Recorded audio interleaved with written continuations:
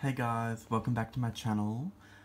Well, this is actually the first video I've ever made for my channel, so I guess welcome for the first time to my channel.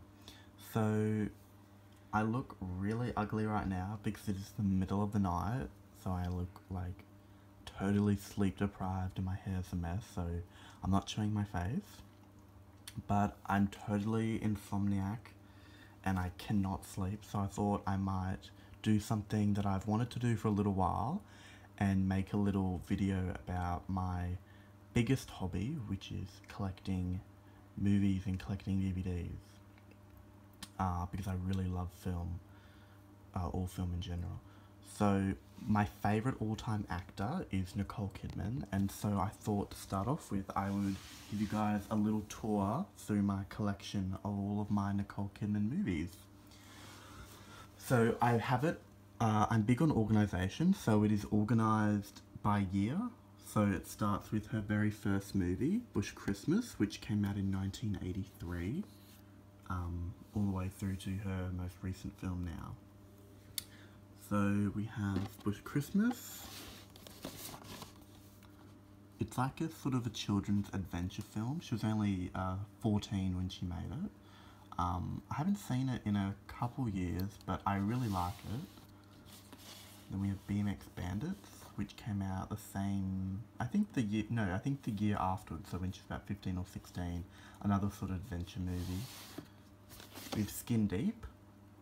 She only had a small role in this one. She played a model. Wind Rider.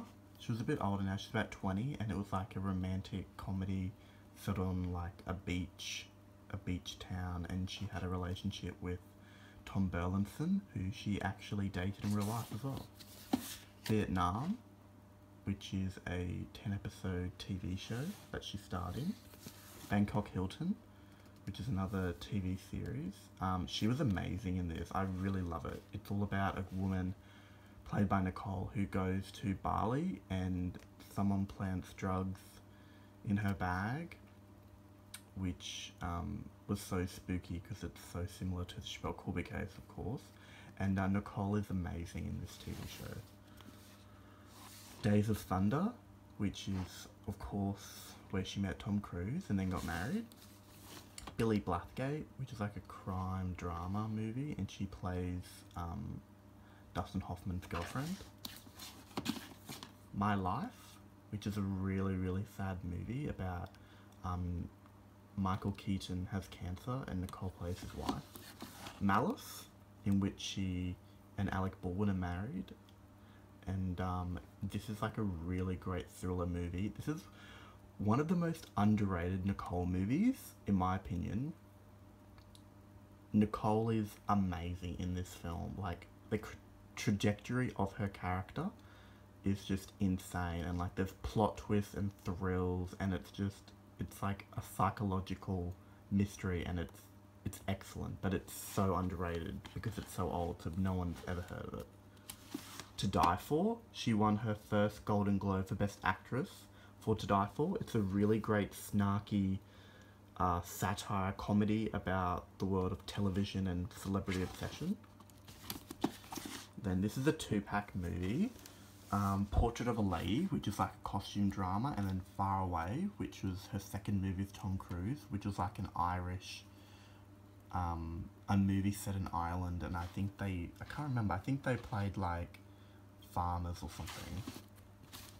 The Peacemaker, which Nicole and George Clooney, and they were like FBI agents or something. I haven't seen them in a while, I can't quite remember. Let's see. Okay, so Nicole is a nuclear scientist for the United States, and there's like some big security bomb threat, and she and George Clooney like save the day. Practical Magic, in which she plays a witch for the first time, and her and Sandra Bullock are sisters who are both witches. This is such a good movie. Birthday Girl, which she plays a Russian mail order bride. It's kind of a weird, quirky movie, but it's a really different role, and I'm glad it's in her filmography. Moulin Rouge, of course, one of my favourite performances because she's just amazing. She sings and dances, and she's just so dazzling in this movie, and it's one of her most famous parts. The Others, which is a really cool, spooky, eerie ghost, classical mystery ghost movie, and she does a really good job, and it's actually a seriously scary movie. The Hours, one of my all-time favourite movies and all-time favourite Nicole performances, because she won her Oscar for this movie, and it was really well deserved, and she starred with Meryl Streep and Julianne Moore in it, and she played the writer Virginia Woolf, and it's terrific. I just picked this movie up yesterday because I've been looking for it a little while, and it was really expensive on eBay, but I got it from this little shop in Brisbane for only $8, and it's a drama movie, and Nicole is having an affair with Anthony Hopkins' character, so I can't wait to watch that one. And then we go down to Cold Mountain, which is like a big Civil War epic movie set in the 1800s, I believe.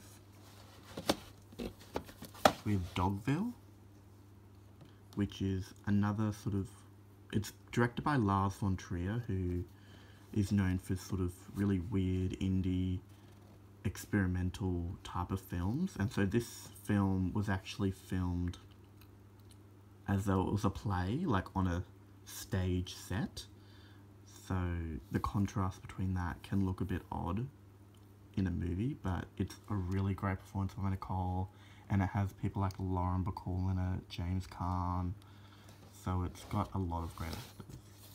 Stepford Wives. Now, people often bag this movie out a lot and say it's terrible, but I actually really love it. I always have loved it. It's like a really great black comedy. It's got a lot of funny moments, and also Nicole looks like so gorgeous with her long blonde hair in the film, just like on the cover here. So I really like it, and I don't really care what people think. The Interpreter, which is like also my mum's favourite Nicole movie, just FYI.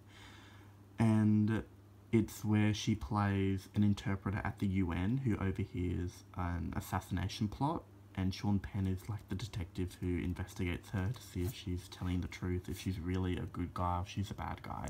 It's a great movie.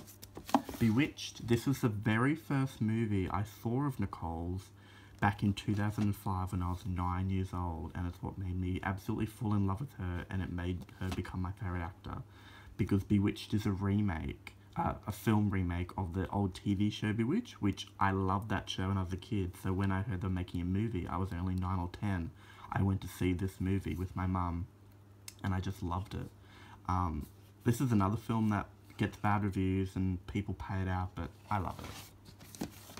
Fur, which is a really unusual indie film. Nicole does a lot of indie films, and I love that she does, because I think it's really brave, and it adds more interesting choices than just seeing some boring Avengers film, where you can have really great, unusual, different, mysterious films, like the one she does, which is what Fur is. So she plays the real-life woman Diane Arbus, who was a photographer known for photographing, taking photographs of like circus freaks and really overweight people or people with disabilities, like sort of different people who are diverse and were minorities, and she gives a really good performance as always. Happy Feet, I just bought this movie this morning and finally added it to my collection. So it's an animated film, and Nicole is the voice of Happy Feet's mum, so she plays a penguin. She doesn't have a huge role in it, but I have to have it for my collection, and I saw this movie when it came out about, it must be 13 years ago by now, and I really liked it. The Invasion, this is another one of my favourite absolute like top 5 movies of hers. It's a science fiction thriller about this virus that invades the human race, and everyone starts turning into like these weird zombies and like killing everyone else, and Nicole is one of the few people who hasn't been affected by the virus, and she's trying to save her son and stay alive, and it's such a scary, thrilling film. I love it. The Golden Compass, which is like a big fantasy epic based on the Philip Pullman books, and Nicole plays the villain. What's her name again? I can't remember. Mrs. Coulter. Mrs. Coulter, and she's like really evil and nasty in this movie. But Nicole plays the villain so well. Margot at the Wedding, which is another really cool little known indie movie that I like. As you can tell, I love the independent movies. I love when things are different. And Nicole, Jennifer Jason Leigh, Jack Black. It's really dramatic. It has like black comedy, slight funny moments, but it also sort of goes into some darker themes. But it's a really good performance. Australia. I saw this movie in cinemas when it came out 11 years ago with my friend Kate, and I remember loving it because it was so popular at the time, because it was like the entire country of Australia was like so proud to have a movie starring Hugh Jackman and Nicole, you know, some of our top Australian actors in a movie that really glorified Australia. So it's a really great, big, romantic, sweeping, epic movie. 9, which is a musical based on the stage play from the 80s, I believe. And it's all about Daniel Day-Lewis and the relationships he has with multiple women, which mean his sister and his mother and his mistress and his wife and older girlfriends and female colleagues. That's all about the women, 9 women in his life. Nicole is a small part as a woman he once dated named Claudia, and she sings a really good song in the film. Rabbit Hole, another one of my top 5 favourite performances. Nicole received her 3rd Best Actress Oscar nomination, and she plays a woman whose son has died and she's grieving his loss. She gives an absolutely raw, beautiful performance in this movie, and I'm so glad she did it. I love it. She also produced this movie, which is the first time she became a producer. Just Go With It, which is an Adam Sandler comedy, and Nicole has a small supporting part. She has about 4 or 5 scenes, and it's like a surprise cameo role. She's super, super funny because she doesn't really do comedy movies, but I love that she did this because she's great at comedy. Trespass, which is a Nicolas Cage and Nicole starring thriller about them playing husband and wife who are at home one day when a group of thugs break into their house and hold them hostage because Nicolas Cage